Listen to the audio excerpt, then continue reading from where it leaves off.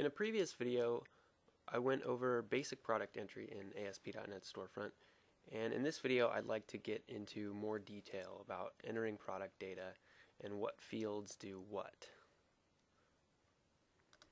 So I'm going to go ahead and look at the back end of the site, and I'm just going to be jumping back and forth between the back end product entry screen and the front end to see what changes are happening. So you can kind of see what's available in AspDotNet Storefront.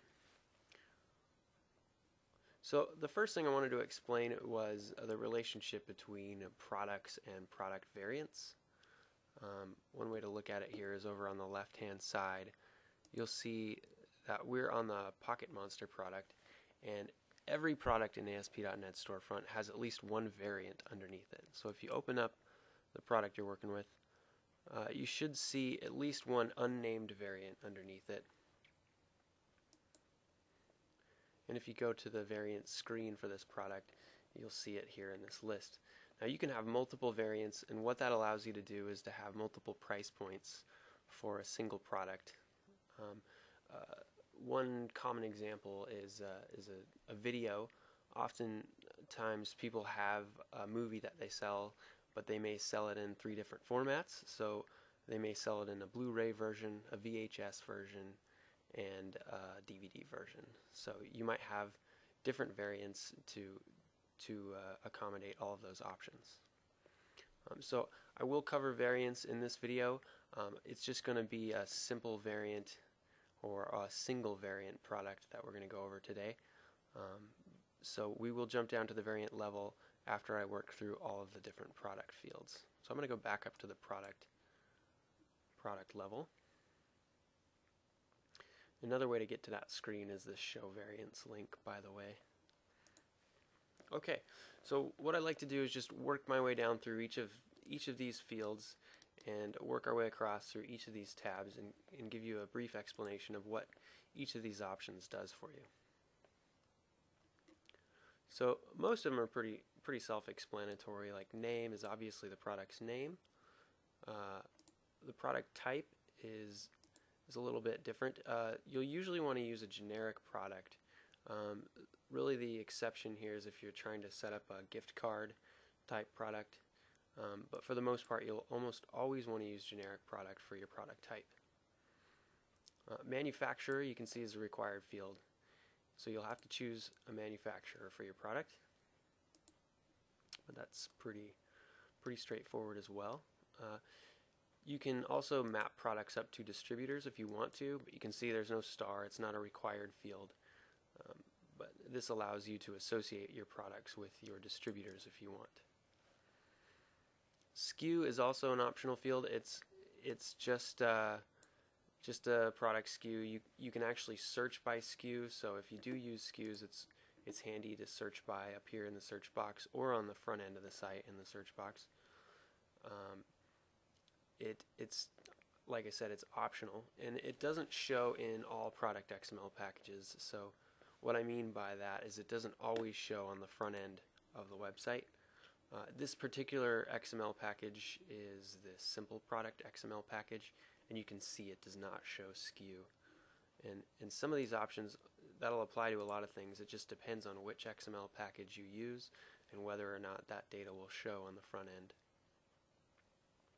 And if you don't understand XML packages, don't worry about it. I'm about to get into that. So published, yes or no, that's whether or not the product shows on the website.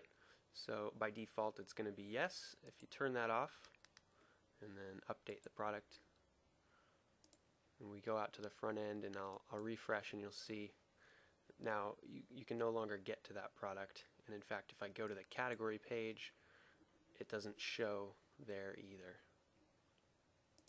So I'll publish this product again.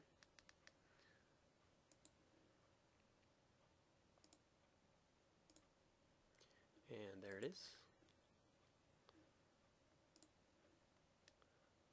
So that's published and unpublished.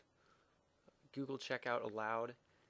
If you do use Google Checkout, you can specify which products do and don't allow Google Checkout.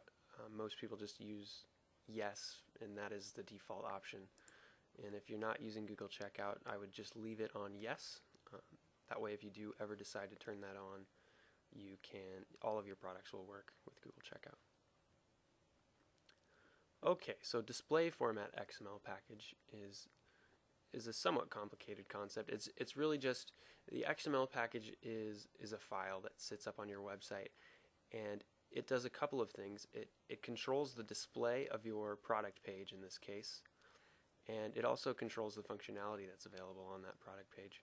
So if I take a look out here, you can see this is the simple product XML package that we've got selected from this drop-down, and it looks one way. And I could choose a different XML package, and I'm going to go ahead and choose variants in right bar is another good option, and I'm going to update that.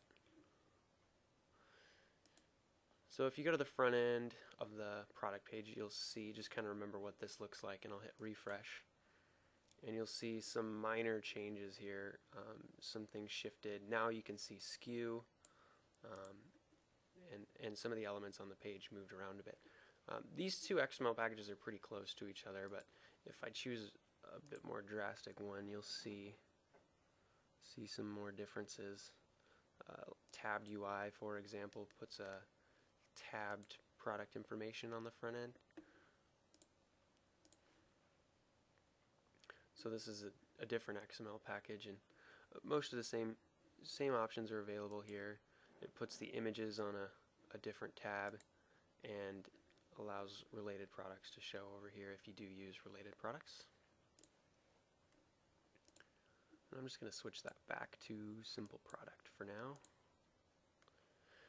The simple product XML package will only support single variant products, in other words, simple products.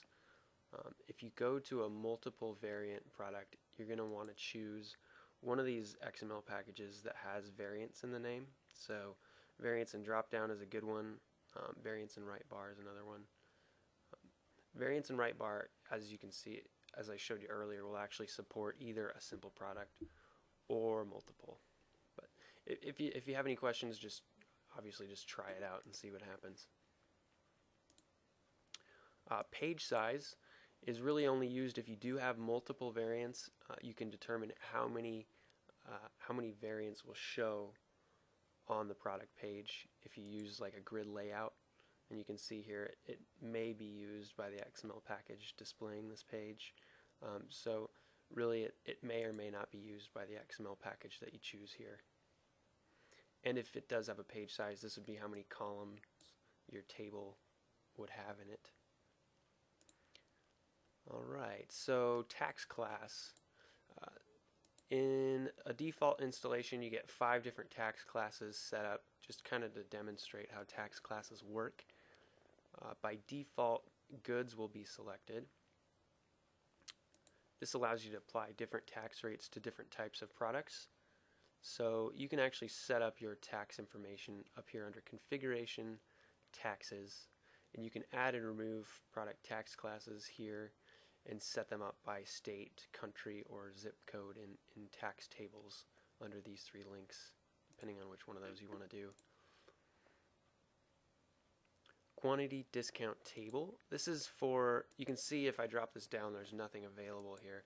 That's because this store is a brand new one and it doesn't have any quantity discount table set up.